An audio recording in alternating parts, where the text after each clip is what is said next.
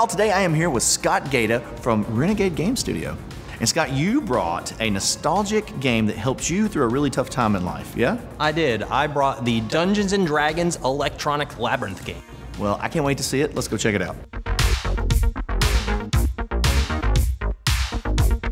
Scott, thank you for joining us. Sure, my pleasure. So this looks like a relic from mid-80s? 1980 this game came out. Okay, all right, I was pretty close. It's old, 39 years old.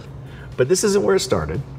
No. Right? You played D&D before this game, right? I did. I had a friend, I think I was 8 or 9 years old. Yeah.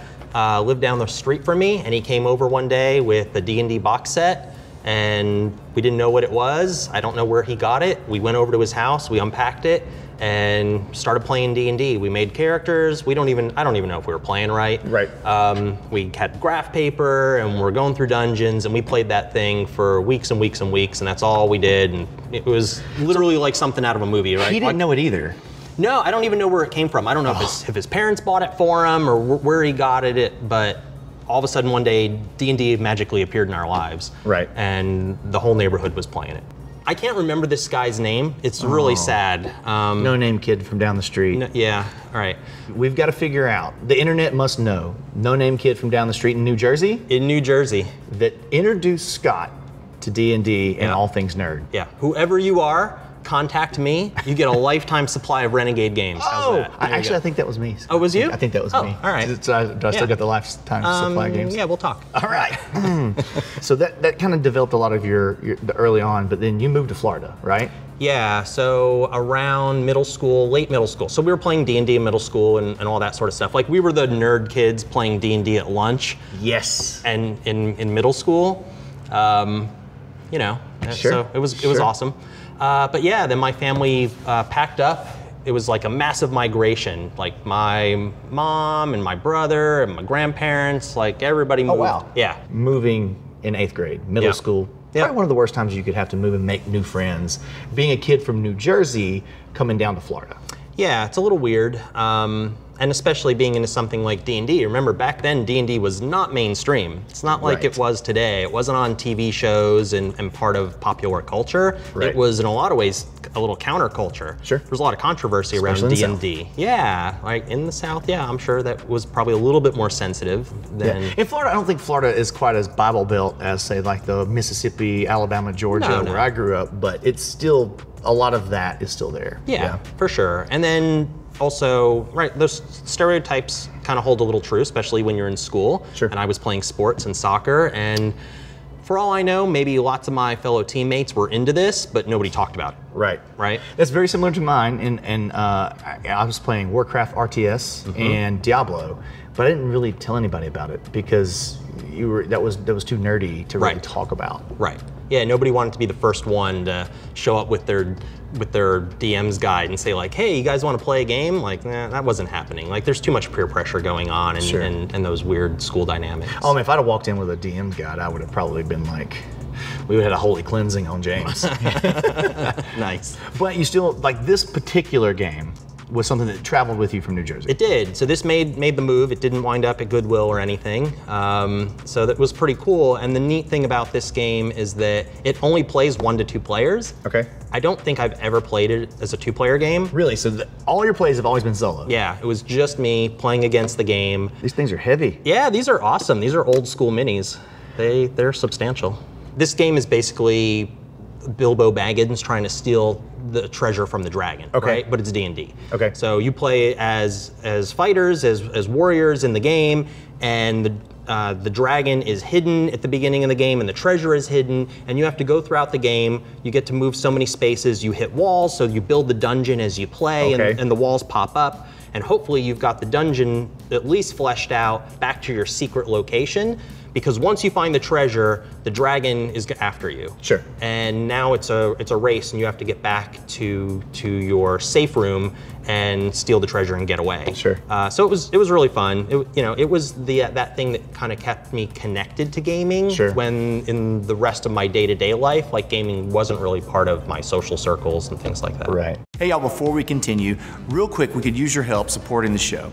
got Scott here. He's got a new game coming out that we're going to talk about later in the episode. Yeah, Clip Cut Parks releasing in October. That one's fun to say real fast, It right? is. Yeah. I got to play it at Gen Con, and I absolutely loved it. Click the link below and get your pre-order in today, and it would really help out the show so we can keep making more episodes of Starting Roll.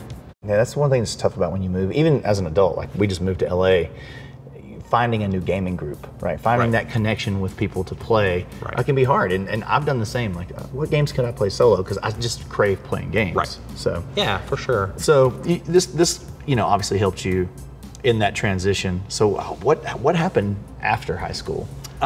So after high school, right, went off to college, and when I moved into a college town, there's lots of gamers. Sure. There was a game store in town, there was a couple comic book shops in town, and I met some friends that were playing Blood Bowl. Oh yeah.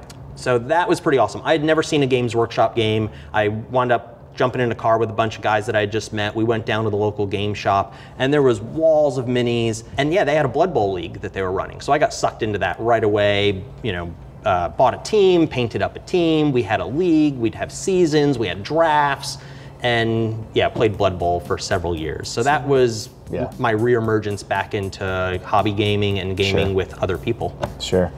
Yeah, once it's in there, once it's got the hooks in you, you can't really get away from it. You might have ebbs and flows, right? But oh yeah, for sure. What were you in college for? So I was going to major in business administration. Okay. But you know what? I got sidetracked with starting little businesses and doing things. I never finished. Okay. So I was that typical, like, yeah, this is really interesting, but maybe not for me. I was more interested in getting my hands dirty and doing stuff. Sure. And I was also a huge comic book nerd. Okay. And I had another friend, right, that said to me, hey, there's a local comic book convention in town. So there was this thing called Comic Buyer's Guide back then. Okay. It was a weekly newspaper that came out, and you could buy it in comic book shops, and you could get a subscription to it. And in the back, it listed comic book conventions all over the country. Okay. And there was a little tiny one at a Holiday Inn in Gainesville, Florida, that you could rent a table for $50 and sell comics. So this guy said, you want to split a table, $25 each. And I had a big comic book collection, because that was my other thing during high school, is I would buy comics, because that was another way to do fun things in pop culture that was just with myself, right? Sure. Was a little antisocial, I guess.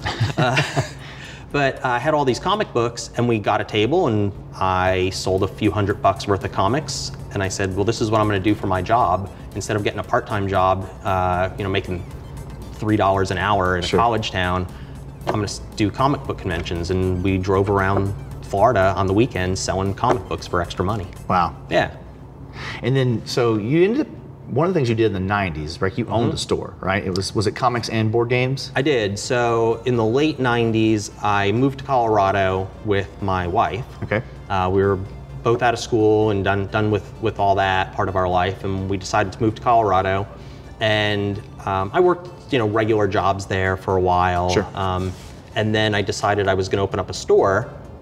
And I opened up a store, and at first it was primarily comic books. And games, right, were really just Magic and CCGs. Okay. So Magic had come out, about 4 years before that, and there was tons of CCGs out. Mm-hmm. And the Star Wars collectible card game had just come out about a year before I had opened my store. And somebody came in and said, do you have Star Wars CCG? And I said, no, but that sounds awesome. I love Star Wars, right? Right. And I brought in that, and that we became one of the biggest locations to play Star Wars CCG. And then Pokemon hit. Right.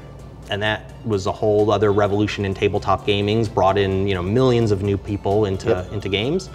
And the store blew up, and I got on the radar of Decipher Games. Okay.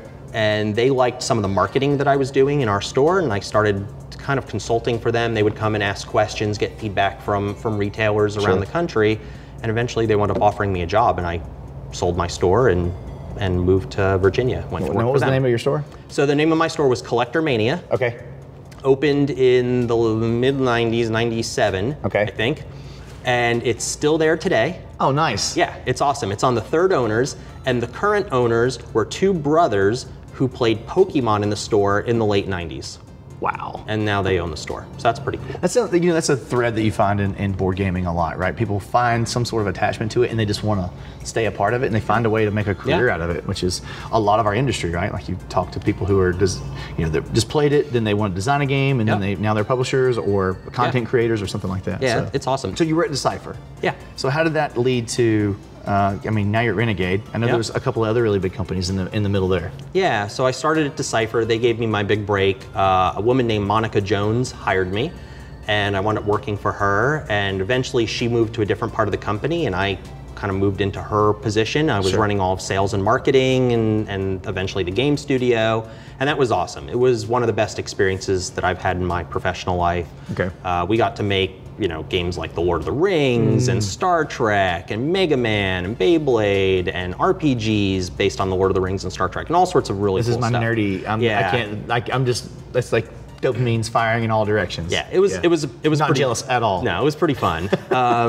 So after working there for 4 or 5 years, I decided that I wanted to go do something else. Sure. And Upper Deck was heavily recruiting at the time. Okay. They were riding high on Yu-Gi-Oh! Sure. And I was approached by Upper Deck, and I loved San Diego. So it was a natural step, and I wound up going to Upper Deck. Sure. And then I was there for quite a while, working on things like World of Warcraft and Marvel Versus and DC and. This is my stupid smile. Yeah, again, like this was, so this was not a hard transition for me. I just went from one group of awesome licenses that I was a massive nerd for, to another group. Well, what do you think it is about board games that, obviously you could have probably taken your career down the comic path or other things, right? Like, what do you think it is about board games that just draws people in?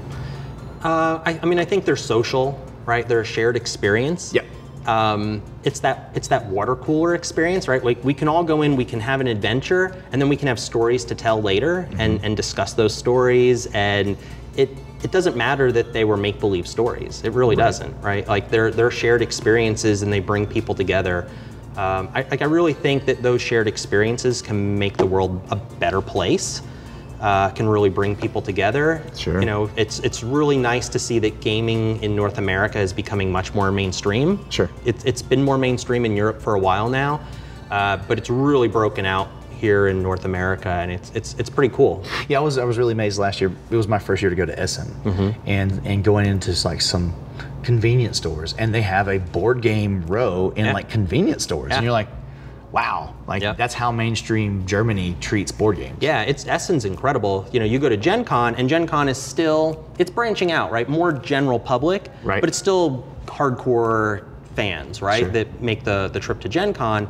But Essen is a lot of the general public. You see families with little kids, and they just go in for one day and they buy their games, and they're walking out with giant stacks of games, and they're getting on the train and they're going home. And big giant companies that have lots of children's games will have 50 or 100 demo tables, and it's filled with little kids learning how to play a new game. It's pretty cool. And they have spiral potatoes on a stick. They do. The most delicious thing ever. Yes, right. And totally not a plug for Renegade Games, but I played Clip Cut Park. Yeah. Did I say that right? Yeah, Clip Cut Parks. Parks. Yeah. At Gen Con. And I love that. I think I like it more than the standard roll and write. Yeah, because it's weird though. It is weird, but I like weird. And so like quickly, in the game you get a sheet that has all these little symbols and different parts of parks, and you have a pair of scissors, and you have these little cards that have like, these are the requirements that you need to put on that card, and you're making these cuts as the dice rolls, but you have to cut as many spaces as the dice tells you. Right. And anything that falls off, if you can't place it on your card, you have to wad it up and lose it, and it becomes negative points. Right. So you're really like, flipping this paper around, and it's got cuts everywhere, and you're like, well, I could cut this part off and place it there, but that's not efficient. It was really a nice little brain burner that I think I could literally put that in front of anyone, whether they play games or not, and they would be into it. And it does something different. So that game was pitched to us at Essen a year or so ago, and we saw that and said, wow, this is really different, it's cool, well, there's nothing out that's doing something like that, but it's accessible. In Susan's episode, very early in the season, she really laid out that proclamation that just keep trying. There's a board game for everyone. Yep. Right? And so that's one of the things, like people that think they don't like board games, they probably just haven't tried one that checks a box for them. Right. Well, and board games, I think for most people, they have an image of a board game that they played when they were a child, and modern games are very different. Right. Yes. There's such a broad variety of choices. There really, truly is a game for everybody out there. Yeah. You just have to find it. Well, it's funny because earlier you talked about almost how the board game really, facilitated a difficult time for you in a solo fashion, and then also here at the end you're talking about how it's also such a social, lubricant. I know that's almost been like we may have to coin that for the show. Like board games are social lubricant. I don't know. It's funny that we get to see it a lot because we work in here, and you see we hear a lot of stories from our fans as far as like, hey, this game, me and my family love this game. The best ones are just people will email the company and say, this game really connected with my grandmother, or my aunt, or my brother who maybe he and I don't have a great relationship, but we got together and we got to play a game during the holidays. And those stories of people kind of coming together and maybe overcoming some of the things that kept them apart is really pretty cool. Because at the end of the day, everybody probably played games as a child. Yep. So we all have that in common. So to play games as an adult now is not a far stretch. Just people need a little push. Right? Or just to know that there are games that are for adults and that are still enjoyable. Right. Scott, this game is gorgeous. It just wafts of nostalgia, and it was very interesting to hear how it really connected you and kept you afloat in nerddom while you moved in that difficult transition. With that said, like, how do you feel like board games can help people as they're growing up and going through tough transitions? Well, I mean, in this case, this kept me connected to board games when I didn't have people to play with, or I was too timid to try to find people to play with. Sure. But ultimately, I think games are at their best when we're sharing them with other people, and they're bringing people together, and we're having those shared experiences. Yeah. But if you don't have somebody to play with, there are lots of awesome solo games out there, and that doesn't mean you can't enjoy gaming. So I think it's just as valid to play a solo game as it is to play a multiplayer game. Awesome. Well, Scott, if people want to follow you and Renegade, where's some of the best places they should go on social to do that? So on Twitter, we're @PlayRenegade. If you want to follow me and get ramblings of nonsense, it's @Scott Gaeta on Twitter. We're also at renegadegames.com and on Facebook at Facebook/PlayRenegade. Awesome. Well, why don't we set this up and go for a little dungeon diving? Sure.